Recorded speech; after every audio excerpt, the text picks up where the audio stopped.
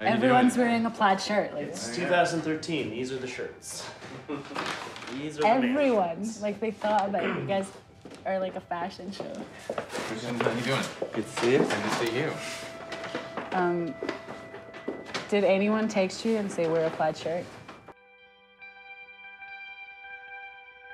It's probably my biggest fear in my whole life is that Marianna has this. Growing up, I was always like, I just don't have it. Even though the science says the chances are 50-50. There always will be a scared part of me that's watching her face for tics or odd things.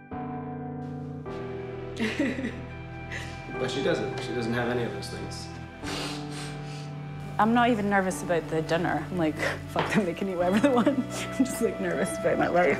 I've never seen you lose this game. I know, because you've only seen me play once. That's true. Tomorrow is a big day and tonight is a big night, and no matter what happens, we'll all still be here tomorrow. Thank you so much for sharing this with us and having us be a part of your destiny. Just like kind of Russian roulette almost. She has the most incredible mind of anyone I know. It's almost as if a brick at a time, each brick from the castle was just falling out, and now the castle was just caving in, and none of us could, you know, hold it. It was just... Everybody who's met you has come away saying that's one of the most courageous people I've ever met.